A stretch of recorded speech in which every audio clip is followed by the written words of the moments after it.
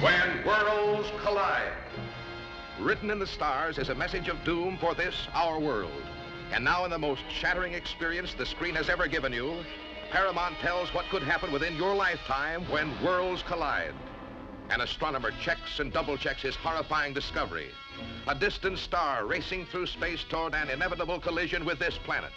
The United Nations meet in emergency session. All conflicts pale before this threat from another world. If you wait until the danger is visible to the naked eye, it will be too late to escape.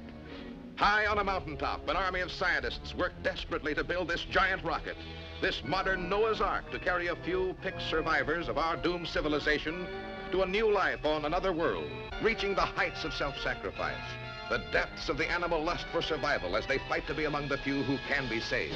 Let's take the ship away from them! Come on! Fighting among themselves, fighting against time, as doomsday is upon them. I think all you scientists are crackpots. Nothing is going to happen.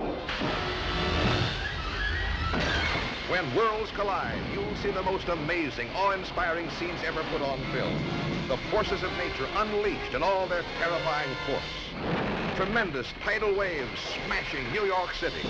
The molten fires from the bowels of the earth gushing out to consume our world.